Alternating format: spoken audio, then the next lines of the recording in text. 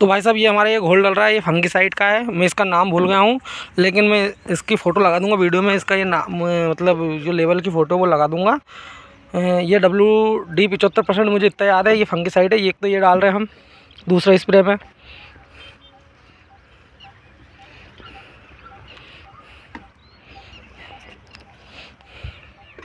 साथ ही ये हमारा हुमिक एसिड 98%, ये टॉनिक का काम करता है।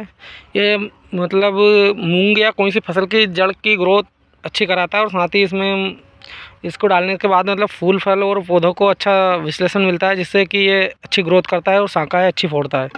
अब इसके बाद में हम डालेंगे, ये हमारा एमोनिया एसिड का टॉनिक है नब किसान का। ये डालेंगे हम 50 ml प्रति 25 लीटर पानी, मतलब 2 ml प्रति लीटर पानी के हिसाब से।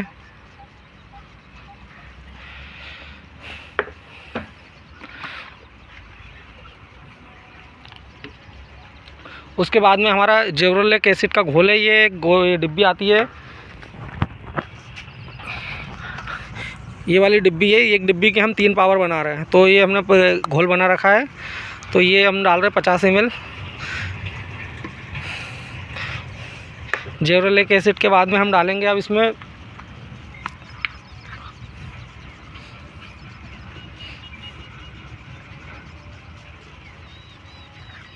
ये हमारी इलमार है जोस बीटा 5 40 ml के लगभग में डाल रहे हैं हम 25 लीटर पानी में, 35 और 40 के बीच में।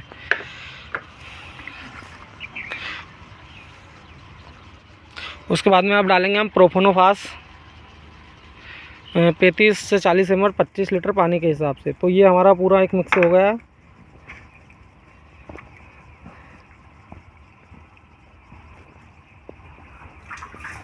अब इसके बाद में हम डालेंगे थायोमेक्साइम मच्छर के लिए, वो डालेंगे हम 25 लीटर पानी में 30 ml।